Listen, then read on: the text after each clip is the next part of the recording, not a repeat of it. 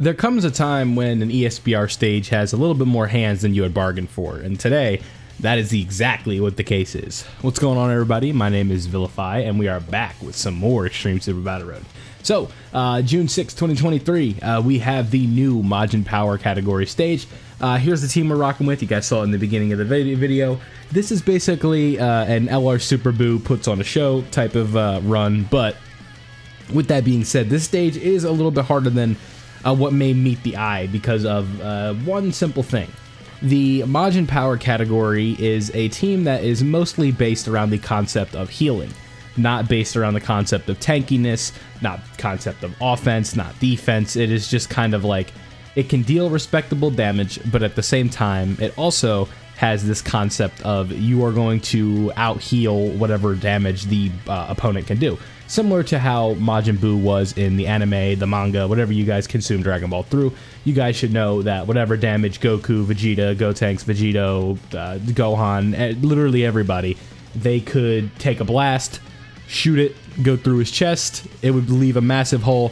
He would be like, I can't believe you've done this or whatever, and then just like smile and then regenerate it, right? Lose his head, regenerate it. Lose his arms, regenerate it. Put himself into 1,000,000 pieces and then form himself an individual Majin Buu out of all about 1,000 of those pieces. That was kind of what Majin Buu's whole gimmick was. It wasn't that he was extremely powerful, don't get me wrong, but what made Majin Buu so strong or so fierce of an opponent was the fact that he, no matter what damage you did, he just kept going. And that was the problem, right? Like when Goku talks about the fight with Kid Buu, it's like, oh, I could have done this, but Vegeta wanted to turn it. It's also like, you just don't have any quit in you. I don't know how the hell we're going to beat you, right? So that's kind of the idea, right? Like, tangent aside, the idea is that this team is meant to take 400,000 damage on a turn and heal 200,000 of it back up, or take 80,000 damage and neglect that to 0 with the healing that we have. So that is why this stage is a little bit difficult, because Extreme Super Battle Road, most of the time, is just Super Battle Road, and the devs, they go in, they do this insanely difficult process where the numbers that the opponents have, they make them higher.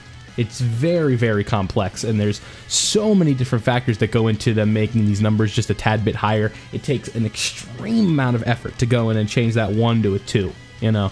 That's basically the whole concept of Extreme Super Battle Road, right? So when you have these 2019, 2020 units in here that are taking, you know, they have 180k defense, which was acceptable in the Goku event back in 2020, and throwing them into a 2023 ESBR setting where these enemies are hitting extremely hard, it can make things a little bit difficult. So that is why we have this 2023, the best Part 2 release of all time, LR Super Buu. Really helped out Kale's team. Like, when you think about Dokkan Fest Kale, you just immediately think of LR Super Buu and how helpful he is for her. But jokes aside, you guys can see that LR Super Buu is putting on a show here with the AoE. That's the idea. You know, you want to get like that 15, 16 million AoE and then hope both of them crit, and most of the time that is going to one-shot the field. And so that's why we are going with that specific unit. Now, if I had my own version, this would be a lot easier, but as you guys can see, we are running the Transformation Boost team with the Majin Buu leader skill, or the LR Super Buu leader skill. Now, one issue that I think I ran into was I decided to run Janembu, and I don't believe he is on one of the leader skills, so that was kind of a skill issue on my part, but blame me playing in Japanese where I can't read it for that type of stuff like that happening. And we also have our boy Fitboo on the team, as he has a chance to stun, which can be very important. And I was doing something on the side while I was playing this stage, so you guys are going to see, I believe I use an item right here when I have no reason to, so I just waste a Whis, even though, I mean, you guys are seeing this video, so it doesn't matter, but that was a waste of a Whis because I didn't notice that Trunks was stunned. So that's what happens when you play a game on the side when you're trying to grind out ESBR, because I was like, this might not even be the run. I gotta like make sure that we even get this in the first place. That's how much trouble. So like what I did was like, usually, so when you guys are looking at my screen, if you look up on the top, you could see like next to Beast Gohan's head, there's like that little red bar, right? If that bar is red, that means this is a screen recording. If that bar is not red, that means it's live. And usually, like, you could just tell by, like, the demeanor, the way I'm doing it, where I'm saying, like, do this, boom, boom, boom. Like, that's usually when you can tell that I'm, like, doing it as I'm recording it. But this one is a post-recording because I tried 2 screen recording runs when I woke up before I did the Easy A for the Go Bros, and I got clapped up. So I'm like, okay, let me wake up, let me kind of do my thing, and then after I do that, we'll come back and beat this. Just because, like, usually with ESBR, you expect it to be a cakewalk, and then turns out it's not a cakewalk, and then it's like, oh, okay, I actually have to kind of man up and try here. So, This was kind of cool to use Super Boo where he really can shine, because really the only time that I've used Super Boo was during an EZA. I believe what I've been doing on the side in this game has been grinding titles for EZAs. So it's like went to the bottom and going to like stage 77. So like in a couple of like stages where like artificial life forms is a big buff, he's been very helpful. So that is kind of where I've been using him. But right here, you're going to see the idea is that we want to use the Ghost Usher on the turns the Super Boo isn't here, and then we want to use damage reduction with Super Boo. The LR Super Boo is on the rotation, because if we do that, that means we have the potential to get a buff on the attack. So we want like Super Boo to take all the hits so he can get built up. And then when we get that AoE, it hits for 13-14 million, and then hopefully that one turns the phase. But honestly, I got unlucky in this run, and it just didn't happen. So super easy, not super easy, but super like seamless run here. It's just very item dependent. I'm not worried about a no item run for a stage like this. Maybe if I had 2 Super Boos, but unfortunately I do not have my own.